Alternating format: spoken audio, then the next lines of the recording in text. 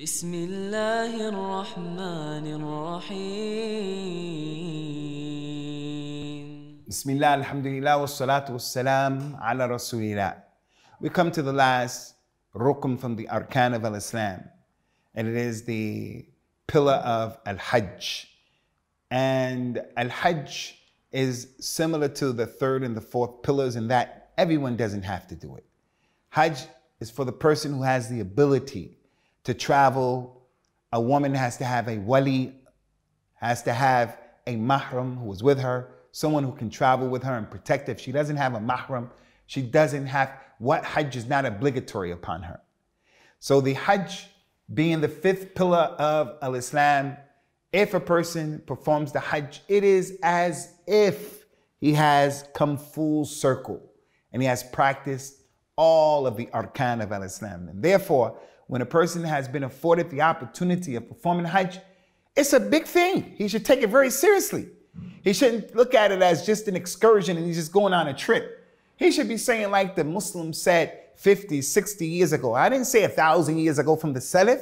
I'm talking about 50, 60, 100 years ago. If a Muslim had an opportunity to go to Hajj, it was a big thing.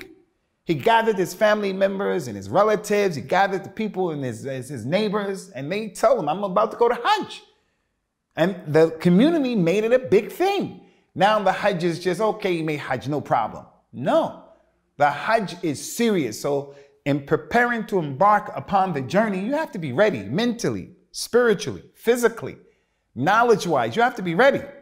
So this fourth pillar of al-Islam, it is a jihad in that you have to struggle because it requires a lot of effort where a person goes and he performs the Hajj and the trip to Mecca for Allah's sake. Allah mentioned in the Quran, وَلِلَّهِ عَلَى النَّاسِ حِجِّ الْبَيْتِ مَنْ اسْتَطَاعَ إِلَيْهِ سَبِيلًا.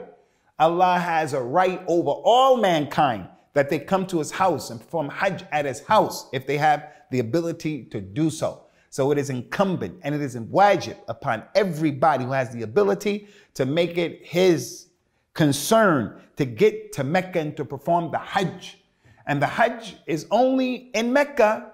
It's only in Mecca. If a person never went to Medina, he still performed the Hajj because there's nothing concerning the manasik of a Hajj that are in Medina. We go to Medina because it's the second most important masjid. We go to Medina to see what happened there historically. But as it relates to the manasik of al-Hajj, it's all in Mecca. So I want to take it back to the beginning of these arkan when I said in the introduction and I said in the shahadatain, La ilaha illallah, ashhadu an la ilaha illallah, means I'm worshiping only Allah. I'm going to go to Mecca and I'm going to perform these actions only for Allah. I don't even have to go to Medina to visit Prophet Muhammad's masjid, and my Hajj is going to be complete because in Mecca, that's where all of the ahkam and the manasik of al-Hajj are. And everything about Hajj is about worshiping Allah and following Prophet Muhammad sallallahu alaihi wasallam. And that the person says, Labbaik Allahumma labbaik, labbaik la sharika lak, labbaik, innal hamda wal ni'mata laka wal mulk, la sharika lak. All of that the pilgrim keeps saying, and in it is just glorifying Allah and establishing the oneness of Allah on our tongue. We take the pebbles and we throw them at the jamarat. Bismillah, Allahu Akbar, Bismillah, and we throw them at the jamarat. We throw them. Has nothing to do with the Prophet ﷺ as such, other than he showed us how to do it. So the Hajj of Prophet Muhammad ﷺ was serious.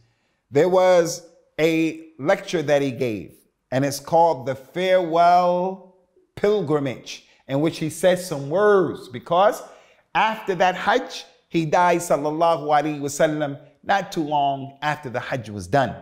And he knew that after completing the last Hajj that he did, he knew that his death was imminent. Just as he knew after fasting the Ramadan that year, he went over the Quran 2 times with Jibril every night.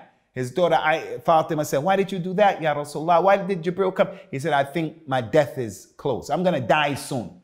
And that was in the 9th month of that year, which is the Ramadan. And then the 10th month, the 11th month, 12th month. He went to make Hajj 3 months later, and then he told the people, he made that Hajj, and he also gave them that farewell speech because he knew, sallallahu alaihi wasallam, that his time had come. And he gathered all of the people up at Hajj. And when they finished the Hajj, he said, be quiet, quiet the people. When they were quiet, he said, what are you people going to say to Allah Yawmul Qiyamah about me? Did I relay the message? Did I make it clear to you? All of the companions said, of course, you made it clear. We're going to bear witness in front of Allah. We are saying that you made it clear, you relayed the message. Prophet Muhammad said, oh Allah, bear witness to what they said. Oh Allah, bear witness on what they said. Oh Allah, bear witness on what they said. And what they said was, you relayed the message. You relayed the importance of the Shahadatain along with its meaning. You relayed the importance of the Salat, the Zakat, the Sawm, and the Hajj along with its meaning and along with its benefit. And you have not died and left this dunya except that you have left your community on clear knowledge. As he says, sallallahu alaihi wasallam, inni tarikum fikum amrayn. لن تضلوا ما إن تمسكتم بهما كتاب الله وسنتي. You people should know I left you with two things. You will never go astray as long as you hold on to them. The book of Allah and my sunnah. The book of Allah is the guidance from Allah, and my sunnah is the practical application and how to do of that guidance. And lastly, he says, sallallahu alayhi wa ala alihi wa sallam, la yazighu anha illa halik. He said, I have left you people. Inni taraktukum ala muhajjat al-bayda, layluha kan-nahariha. I have left you people on a religion that is clear and manifest. Its nighttime is like its day. Those people who live 1,440 years after me, people living today, their Islam is just as clear as Islam of the first people who I came to. He said, no one will go astray from this clear religion that I left, except that he will be destroyed. So brothers and sisters, salvation is in writing the Safina, the ark of the Sunnah and what the Prophet brought, sallallahu alaihi wasallam. Learn about the basics of this religion, the 5 arkan and what's connected to them. Get deep knowledge. The more knowledge you get about each one of them is better for you. As for that knowledge that's not beneficial, he said, she said, just leave that. 5G, Illuminati, all that stuff like that. There are conspiracies, and I know that, but real knowledge is the 5 arkan of al-Islam. May Allah make it easy for you and me and our families to follow this religion. And may Allah subhanahu wa ta'ala cause our parents and our brothers and sisters and aunties to embrace this religion. May Allah Azza wa Jal guide our sisters and our brothers to the religion of al-Islam and to the Sirat al-Mustaqim.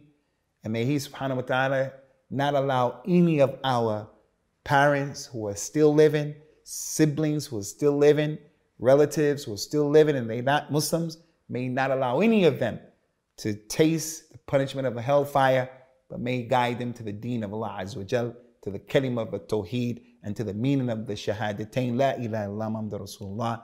Wassalamu alaikum wa rahmatullahi wa barakatuh.